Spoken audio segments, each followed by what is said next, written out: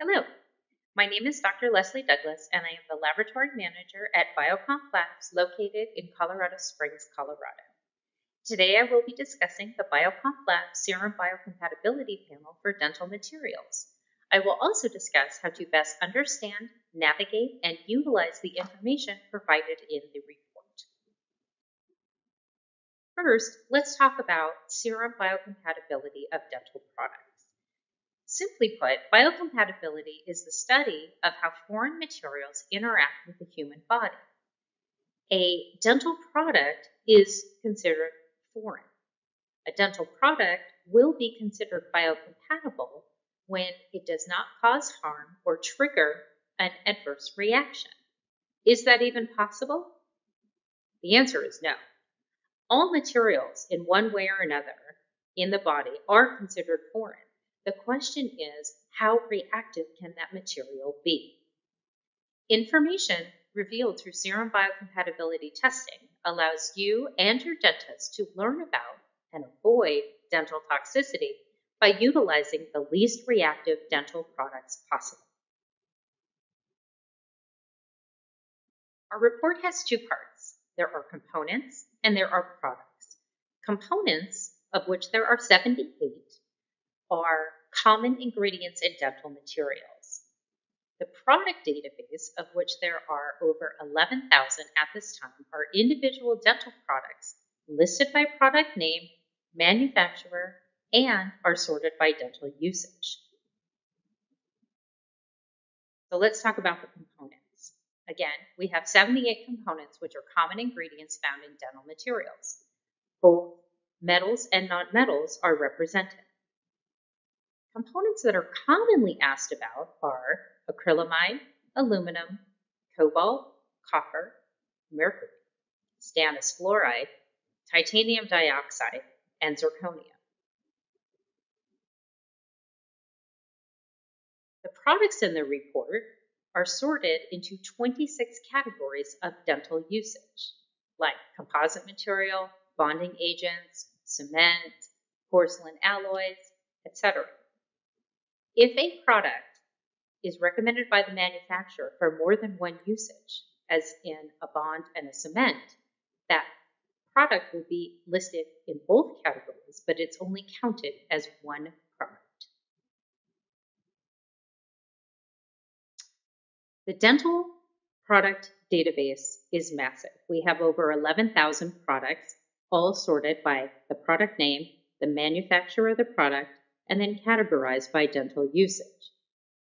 For example, on the left, we have a common composite line called Admira, which is manufactured by Voco GmbH.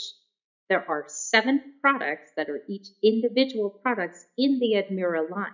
Each one has its own formulation and therefore is listed by the specific product name, and that gives us the 7-component product line.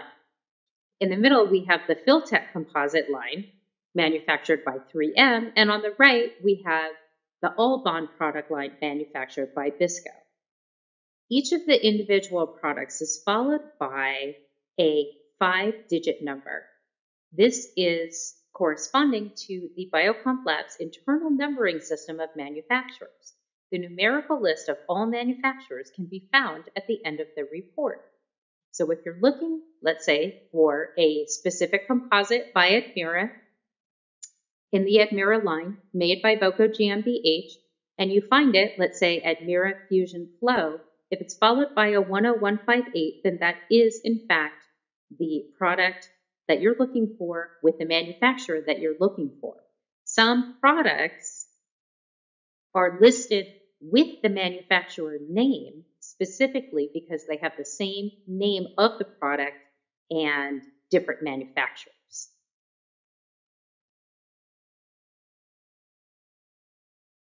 Okay, serum biocompatibility collection kits. The biocompatibility panel is based on a serum sample.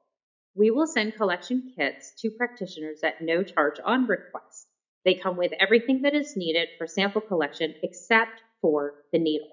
We can also help your clients find a phlebotomy laboratory that is convenient to their location. BioComp Labs recommends a 10-hour fast prior to sampling so the patient does not eat or drink anything they may have an inherent sensitivity to. Have the phlebotomist follow the collection and sample preparation instructions that are enclosed in each kit. The phlebotomist will draw 2 vials of blood, let it clot, spin it down, and separate off the serum. The serum is collected into the smaller white cap tube, and we need at least 3 cc's of serum to run the panel. Packaging and shipping. Read the instructions. Freeze the sample until you are ready to ship. Only ship on a Monday, Tuesday, or Wednesday because we don't want the sample sitting at UPS over a weekend. The prepaid UPS return label to return your sample to our laboratory does not include a scheduled pickup.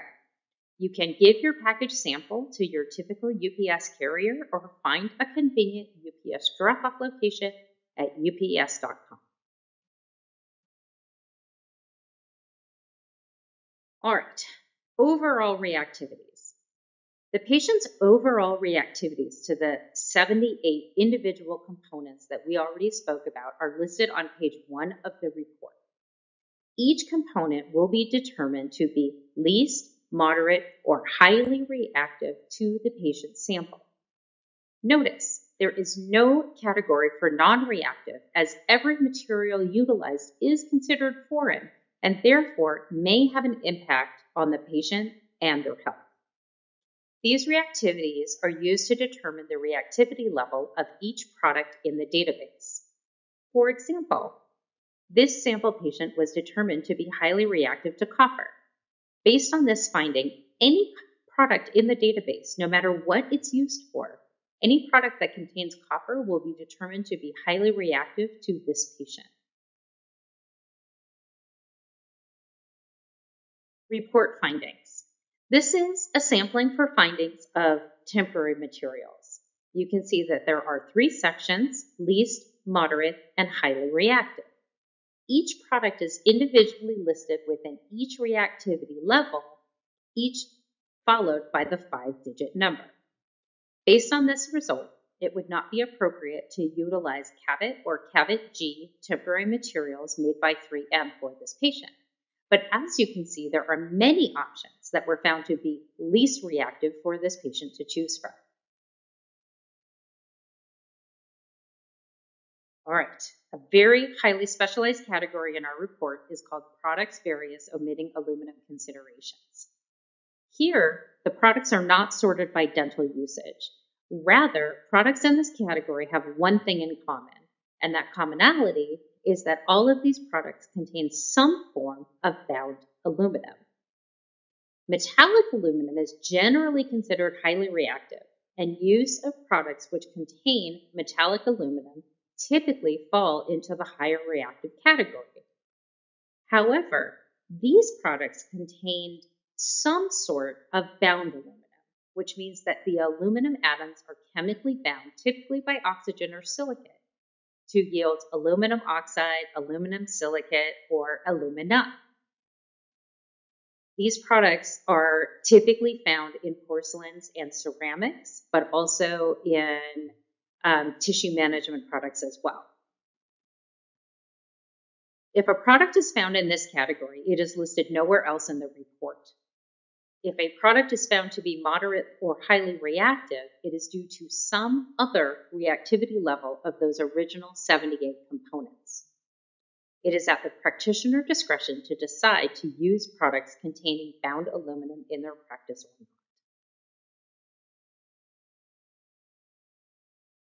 Thank you so much for listening. My name is Leslie Douglas, Laboratory Manager of BioComp Labs, and if you have any further questions, please do not hesitate to call.